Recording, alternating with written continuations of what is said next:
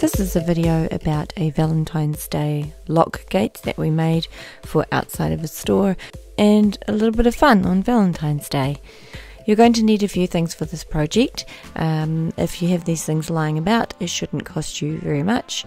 You never know what you can source secondhand. Alright, here's what you're going to need. You're going to need an old gate. You're going to need some Valentine's Day themed bunting, about 5 meters of seed lights. The ones I'm using are battery operated. You'll need one big lock. You're going to need about 3 blocks in order to make a stand for your gate. If you don't have that, you can actually just lean it against a wall. You're going to need some string, paper pom-poms. You're going to need some paper tassels, some balloons. You're also looking for some heart or Valentine's Day type of decorations.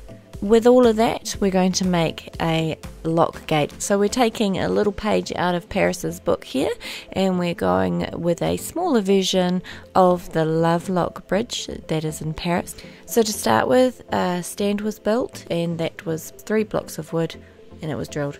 So the stand was made. Then tie your bunting onto the top so that it falls nicely. You can arrange it however you like.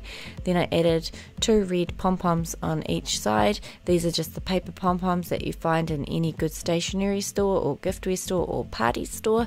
Then I also had some white tassels, so I put those just underneath the red pom-poms so that it just filled up a bit of that space. I didn't want much of the metal showing. From last year I had some hearts, which I just intertwined in between the chain mesh of the gate in order just to sit them within there for a little bit of decoration.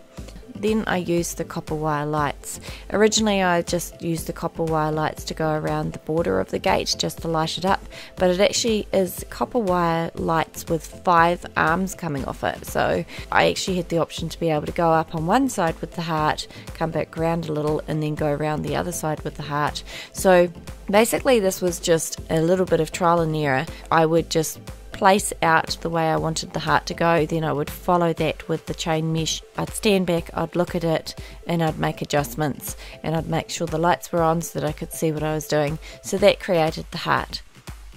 And then I decided that you really couldn't see the heart that was lit up against just any old plain wall. It really needed a backing.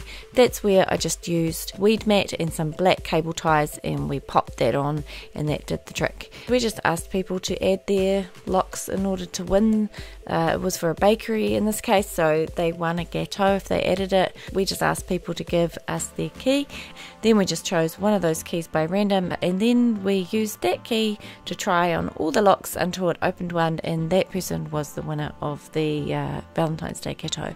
So it's very exciting to see people getting involved. I'm going to keep it full so that next year it gets fuller. So I think it could go out and be used constantly. Second time around I'd probably paint the gate white just so it stood out a little bit more in that black, and around the heart on the outer barrier I think I'd like to do that kind of flower wall effect, maybe some flowers, maybe some greenery.